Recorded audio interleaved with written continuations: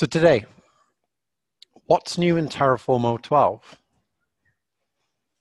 So it's a big release. It's a big deal. Terraform 0.12 is what you've all been asking for a long, long time, I believe, maybe.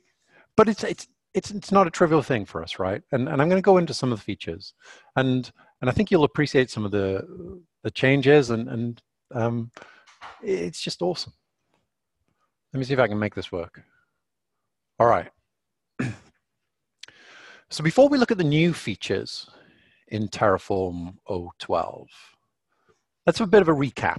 Let's look at why maybe we need Terraform 0.12. So this is kind of a typical example, right? So a very simple example. What I'm doing here is I've got a single resource. I have a count. So I'm using the meta parameter count, and I've got some interpolation, which is going to do things like set a prefix. Absolutely nothing clever going on there. And if I run that and I apply it, it's as expected, pretty straightforward. I can see in my output, I'm just outputting my pet name, but again, nothing exciting going on there.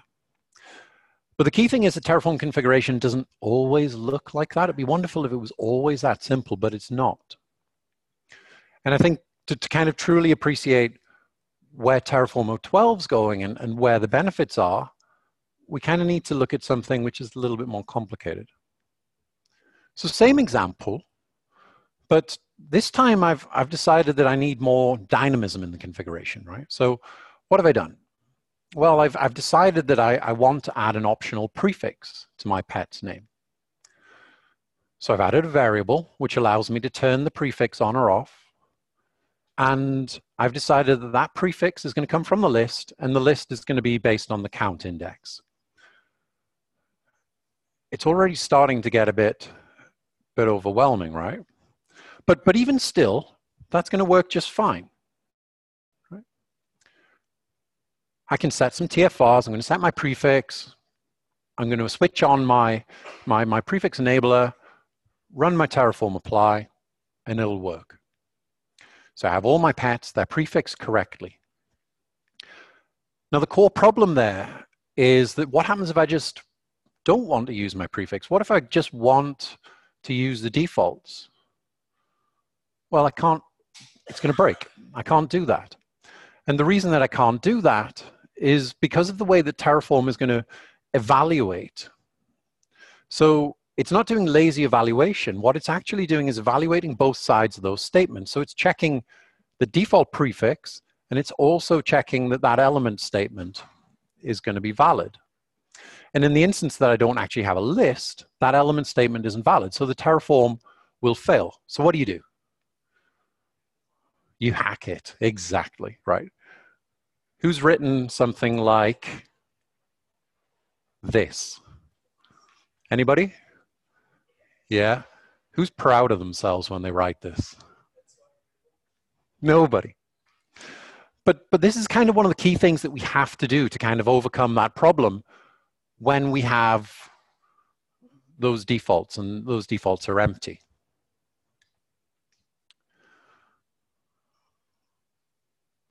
Of course, with my hack, it still works, but it still makes me feel kind of dirty. But does Terraform 0.12 fix that? Let's have a look. But first, a little history. So Terraform's been around for 4 years now. It was first released in 2014, and it's been adopted by thousands, tens of thousands, God knows, probably millions of people across the globe are using it. And generally, it's kind of been pretty successfully used. You know, it's giving you that general workflow. It's giving you that ability to codify your cloud-based APIs into that declarative language. But as we've kind of seen, there's been certain limitations to the language. And this is not news to us. You know, we do listen to our community. We love the community, and we've listened to all of the feedback that people have been saying about how we can make these improvements. And actually, that's what we've been doing over the last year. So where did it come from? Why have we needed to make this change? So we've needed to make the change because of the way that Terraform was built. So Terraform is built out of two core components. You've got HCL, so that's your standard HashiCorp configuration language, and also HIL, so the HashiCorp interpolation language. These have always been two separate components, and this has made it really difficult to try and add new features into the language. What we've done with Terraform 012 is we've completely changed things from the perspective that there's a brand new language. So HCL2, syntax, still same old, as familiar as you'd like it, but from a technical perspective, we've merged HCL and HIL, and that's given us some capabilities to deliver the features that you've been asking for. So things like more robust types, the ability to add those language level features that mean we can avoid those nasty hacks. A huge number of improvements. I mean, literally 12 months worth of work, but things like first-class expressions, and we're going to look at those, but no more string interpolation. The ability to use four expressions for doing map and list transformation. Dynamic blocks. Yes, dynamic blocks. Generalized splat operator, no longer just when you've got a resource, if you've got a count on it, you can use splats on all sort of lists. Updates and improvements to the conditional operator, the types, a templating syntax, and a better JSON integration. So you've now got a tighter mapping between HCL2, an exact mapping between that and JSON, which if you're doing any automation will probably help you a lot. So, first-class expressions. What does that mean? Well, what it means that the sort of syntactic approach to your Terraform configuration is going to be so much cleaner. No longer are you going to have to use that $curly bracket approach, and no longer are you going to have to use the list function to be able to create an empty list. You're going to be able to do things with just standard sort of syntactic approach. So again, back to an 011 example and earlier, going to look like this. This is going to be no surprise to anyone. But when you start to look at the way that Terraform 012 is going to handle that, it now looks like this. So the fact that I've got that first class expression means that I don't need to do string interpolation for my variables. I can just access them directly. I've got a more rich approach to my type definition. So let's look at some other things. Back in 011, that conditional operator that we've got going there, it's pretty difficult to read. I've got to use the list function because I need to use an empty list. That doesn't syntactically make a great deal of sort of sense, but with Terraform 012, look how much it cleans it up. So again, I don't need the string interpolation. I'm just using the variables directly. And I can also just reference the list by using the square brackets as opposed to having to use a function. But this is going to be an enhancement that's sort of a lot of benefit to things like when you're building out modules, and that's the new rich value types. So no longer is it just strings, Boolean. You've got a much more broader capability when it comes to being able to define your variables. You can have maps and lists, maps of maps, maps of lists, lists of maps, lists of maps and lists. And I think what's one of the more important things as well, which again will kind of really speak to the module developers, is that you can assign an entire resource as an output in a module. So just looking through that sort of simple example, I've got a kind of a very simple module setup here, but I have a variable list. This is my top level configuration. I'm defining a module and I'm just passing the list as an attribute to it there, parameter, sorry. And then I'm defining an output variable. So my output variable has to access an output variable which is defined inside of the module. So modules are sandboxed. You can't just go accessing the resources are in there. You can only access what is explicitly defined by the interface. So there's inside my module, I've got my output variable referenced there. Now in Terraform 0.12, we can do some immediate things. The first thing is that I can now create complex types. So I can create here a map, and this could be some parameters, which I'm just going to pass as a single parameter to my module. So immediately giving me a little bit more sort of capability on how I'm sort of working with my inputs and my outputs on my modules. Again, we've got that first class expression support. So I don't need to use the string interpolation anymore. I can directly just access my output variable from my module.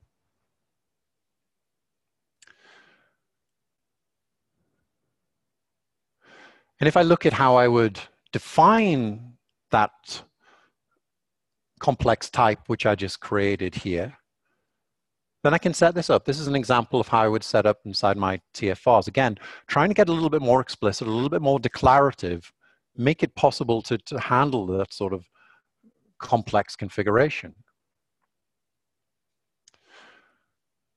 But I think, for me, this is one of my key things that I'm going to love about Terraform 0.12. And if you look at my output declaration there, well, I'm not referencing the VPC ID anymore because I'm actually referencing the entire resource. So that output variable will contain all of the attributes which are available on the AWS VPC, which is named example there.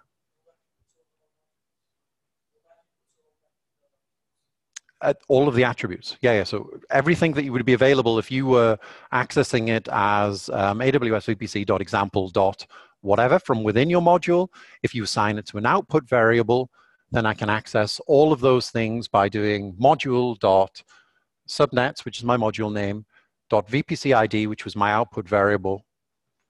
And I can set, I can choose the ID, the availability zone. I don't need to define all of those as individual output variables anymore, which is going to bring a lot of benefits to creating reusable modules.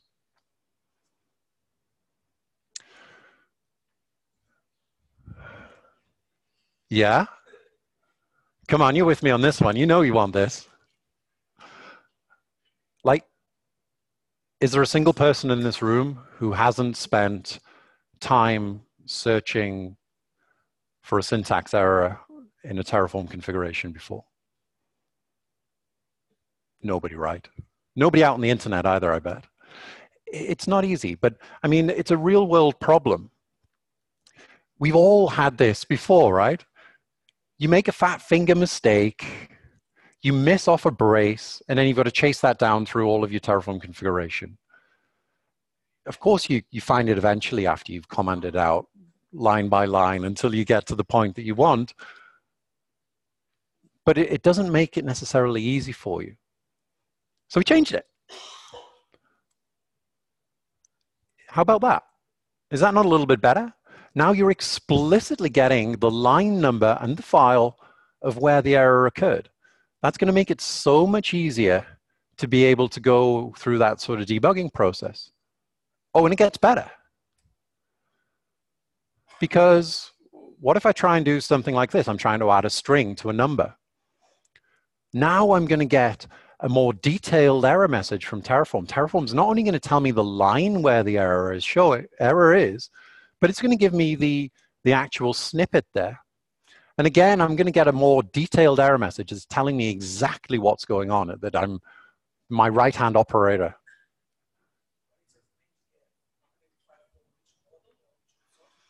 This will be the actual file. I was just running this from a very simple top level. And how about that? I mean, like, I do that all the time because I am completely useless with a keyboard and I can't spell either. But now, Terraform, we're trying to make it easier for you. We want to make the workflow faster. We want to make your life easier. And just simple things like getting those error messages that give you the direct point it where you need to go to change something, giving you a little bit extra help. I mean, like, the amount of times I've stared at Terraform configuration and I've read output to 1,000 times and not seen anything wrong with it because I'm snowblind. But the error messages are now giving me those helpful hints, which is, I think it's pretty awesome. And there's more. It's not stopping there. For expressions. And again, you know, these are all the kind of the features when you start building that bigger and more complicated configuration, you want to start getting more dynamic, or you want to start using more sort of complicated and sort of dependencies between your configurations. We're introducing for expressions. So for as an operator is going to allow you to do transformations on lists and maps. For each is going to allow you to do iteration over dynamic nested blocks. Did I say? Did somebody just say dynamic blocks? Yeah, they did. Let's take a look.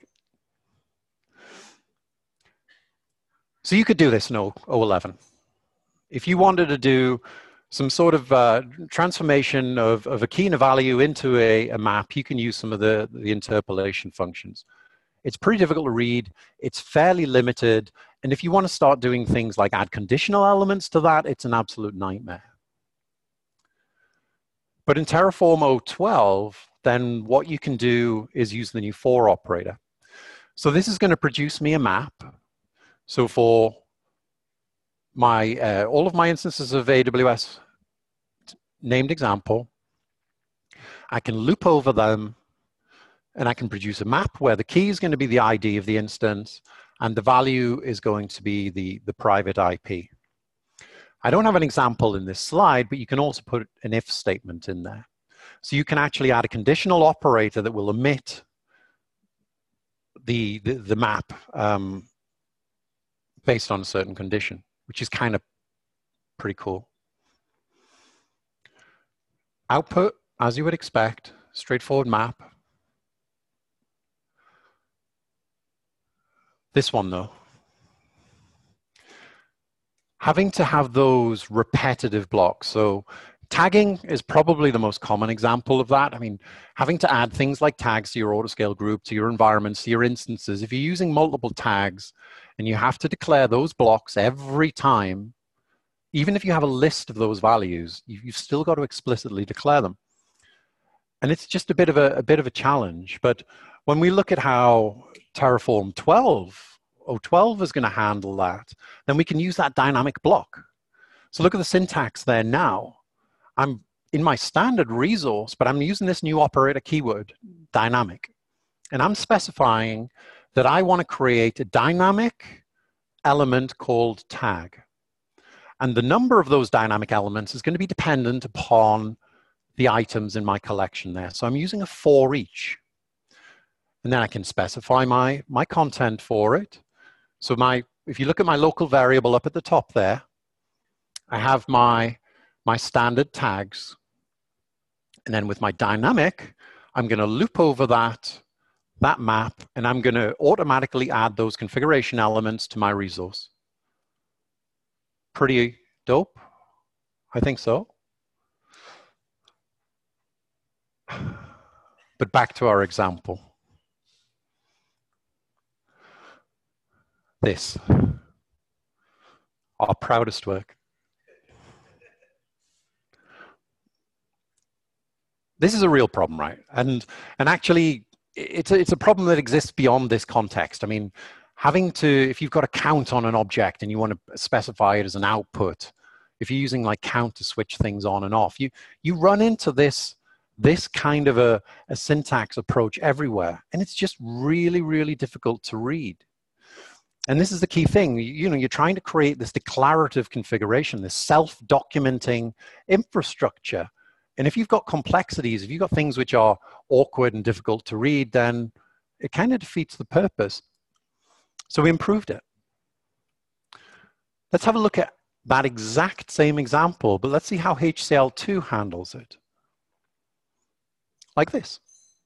I think that's a lot more elegant, right?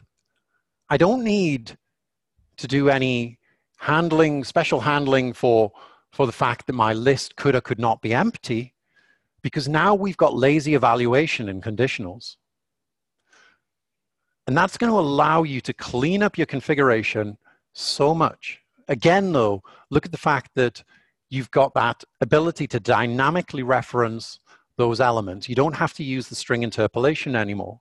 Again, just so much clearer, so much more readable.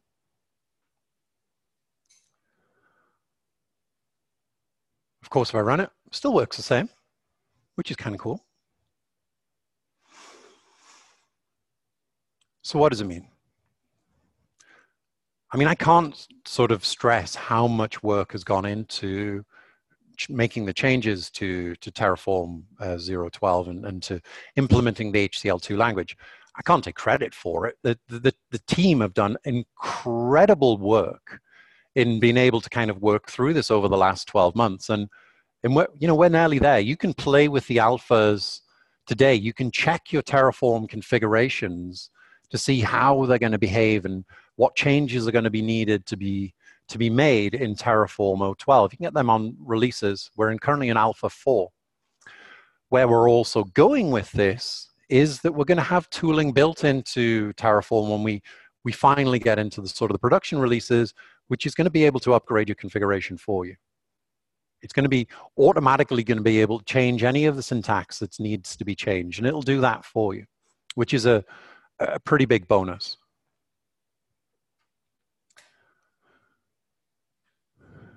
We really think that, you know, it's going to give you that capability. It's going to mean that you don't need to have those hacks anymore. You don't need to have that difficult to read syntax and configuration. You're going to be able to create that config, which is as it should be. It should be easy to read. It should be easy to understand. And you're going to have the capability of creating a more consistent and predictable approach when you're starting to build out the various and using the functions. Modules, you're absolutely going to love it because it means that it changes the way that you're going to be able to define interfaces for modules. You're going to make them so much more flexible for the consumers. Now, I want to give a big thank you and shout out, I don't know if she's watching, but to Kristin from, I plagiarized a lot of her slide deck. I'm not proud. How do you change perfection, right? Kristin did a great job on those things. And I also want to sort of kind of speak a little bit about the CFPs for HashiConf. So HashiConf EU is coming up. It's going to be this summer in Amsterdam. And CFPs are open for that. They're going to be closing in 15 days. So don't do what I would do. If you're thinking about submitting a CFP, submit it early, not at 2 minutes to the closing date that I'm probably going to do it with CFP, which I need to submit tomorrow. Sorry, KubeCon. And also HashiConf USA. The CFP closing date is 2nd of April on there. So again, you know, please, I think what we've seen today from HashiTalks is that there's been some fantastic community talks. We'd love to see you live in person, giving a talk at one of the events. Our diversity scholarships are also open for both of those events, and you can find all of the details on the HashiCorp website. And I'm finishing up a little bit early, but I do want to say thank you so much for putting up with me and listening to me. And thank you to everybody who's attended HashiTalks today. It's the first time we've done this, and everybody in the room and everybody out in the world there, we really appreciate everything you've done, all of the people who've prepared talks and all of the people who've enjoyed the talks and watched them. If you have any questions, please just blast me an email, and yeah, thank you.